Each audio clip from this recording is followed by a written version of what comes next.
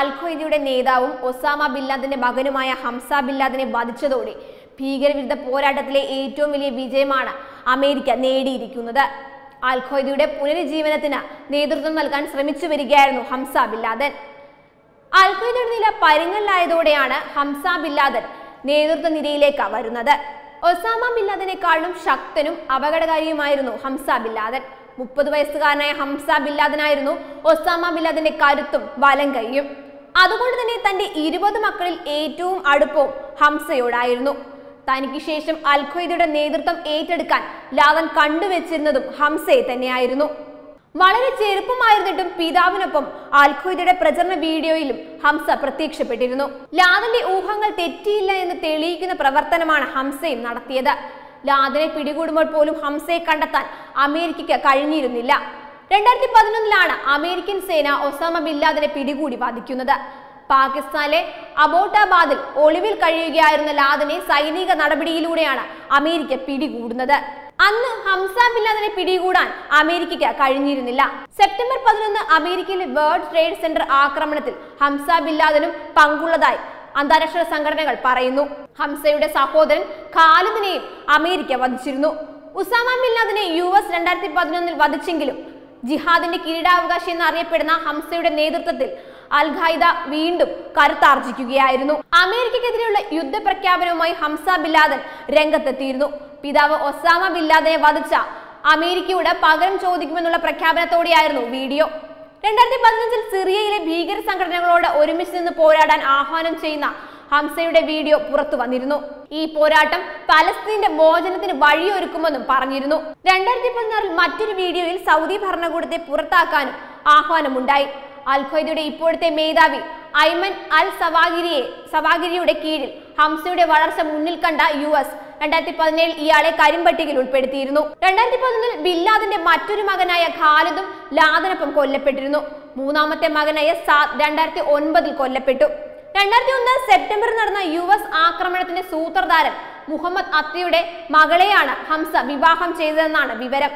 Bin ലാദന്റെ 6 ഭാര്യമാരിൽ ഒരാളായ Saudi അറേബ്യയിലെ ഖരിയ സബാറിന്റെ മകനാണ് ഹംസ.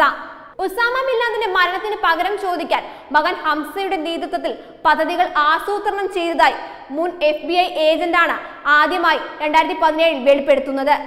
8 വർഷം മുമ്പ് എഴുതിയ കത്തുകളിൽ നിന്നാണ് അൽ-ഖ്വയ്ദയോടുള്ള താല്പര്യം ഹംസ വെളിപ്പെടുത്തുന്നത്.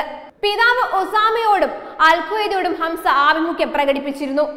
വേൾഡ് ട്രേഡ് സെന്റർ ഭീകരാക്രമണത്തിന് ശേഷം ബിൻ ലാദനായുള്ള അന്വേഷണ സംഘ തലവനായിരുന്ന FBI ഏജന്റ് അലി സൗഫാനാണ് വെളിപ്പെടുത്തൽ നടത്തിയത്. പിതാവിനോളം അപകടകാരിയായ ഭീകരവാദിയാണ് ഹംസ. ഹംസയുടെ സന്ദേശങ്ങളെല്ലാം ലാദന്റേതിന് സമാനമാണ്. ലാദൻ ഉപദേശിച്ചിരുന്ന വാചകങ്ങളാണ് മകനും ഉപയോഗിച്ചിരുന്നത്. ലാദനെ കതിർന്നത് പോലെ തന്നെയാണ് US ഹംസയും കാണുന്നതെന്നും അലി സൗഹാൻ വ്യക്തമാക്കിയിരുന്നു. സൗദി അറേബ്യയുടെ തലസ്ഥാന നഗരിയായ റിയാദിൽ 1957 മാർച്ച് 10 ഉസാമയുടെ ജനനം. മുഹമ്മദ് അവാദ് ബിൻ ലാദൻ എന്ന ബിസിനസ്സുകാരന്റെ 52 മക്കളിൽ 17ാമനായിട്ടാണ് ജനനം. പിതാവിന്റെ അനേകം ഭാര്യമാരിൽ 10ാമത്തെ ഭാര്യയുടെ ഏക മകൻ കൂടിയായിരുന്നു ഒസാമ ബിൻ ലാദൻ. സൗദിയിൽ ഇപ്പോഴും വലിയ വ്യവസായ സാമ്രാജ്യത്തിന്റെ ഉടമകളാണ് ബിൻ ലാദന്റെ കുടുംബം. സൗദി ബിൻ ലാദൻ ഗ്രൂപ്പ് എന്ന പേരിലാണ് കുടുംബത്തിന്റെ വ്യവസായം മുഴുവൻ. ജിദ്ദയിലാണ് ഇതിന്റെ ആസ്ഥാനം.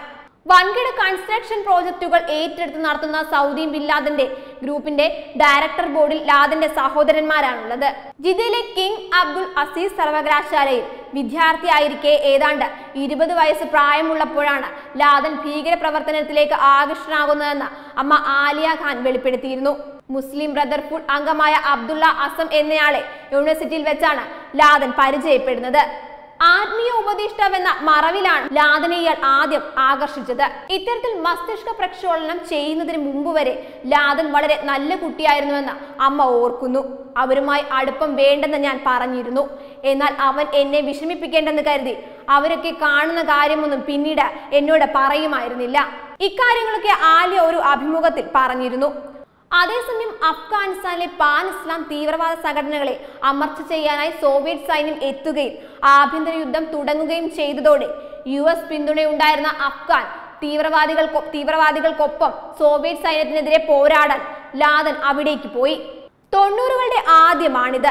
ആ സമയത്ത് ബന്ധുക്കൾക്കും കുടുംബാംഗങ്ങൾക്കും ബില്ലാദിനെ കുറിച്ച് അഭിമാനമാണ് ഉണ്ടായിരുന്നതെന്ന് സഹോദരൻ ഹസൻ ഓർക്കുന്നു. അക്കാലത്ത് എല്ലാവർക്കും ലാദനെ പറ്റി അഭിമാനമായിരുന്നു. സൗദി ഗവൺമെന്റ് ആദരപൂർവ്വമാണ് ലാദനെ പരിഗണിച്ചത്. പിന്നീട് രീതികൾ മാറിയെന്നും ഹസൻ അഭിപ്രായപ്പെട്ടു. അതേസമയം അമ്മയ്ക്ക് ഉസാമയുടെ ഭീകരമുഖം അറിയില്ലെന്ന് അർദ്ധ സഹോദരന്മാർ പറയുന്നു. ഉസാമ കുടുംബത്തിന് അപമാനവും അധിക്ഷേപങ്ങളും നൽകിയ ആളാണ്. ഉസാമയുടെ പ്രവർത്തനങ്ങൾ മൂലം ഞങ്ങളുടെ കുടുംബം ഒരുപാട് അനുഭവിച്ചു. കുടുംബം സൗദിക്ക് പുറമെ സിറിയയിലും ലെബനിലും ഈജിപ്തിലുമായി പടർന്നു കിടക്കുകയായിരുന്നു. എന്നാൽ എല്ലാവരും പിന്നീട് സൗദിയിലേക്ക് എത്തി. സൗദി ഗവൺമെന്റ് ഒരുപാട് ദ്രോഹിച്ചു, ചോദ്യം ചെയ്ത് പീഡിപ്പിച്ചു, യാത്രാ വിലക്ക് ഏർപ്പെടുത്തി രാജ്യം വിട്ടു പോകുമെന്ന് തടയുമെന്നും ഇവർ വെളിപ്പെടുത്തിയിരുന്നു. വെബ് ഡെസ്ക് തത്വമൈ ന്യൂസ്.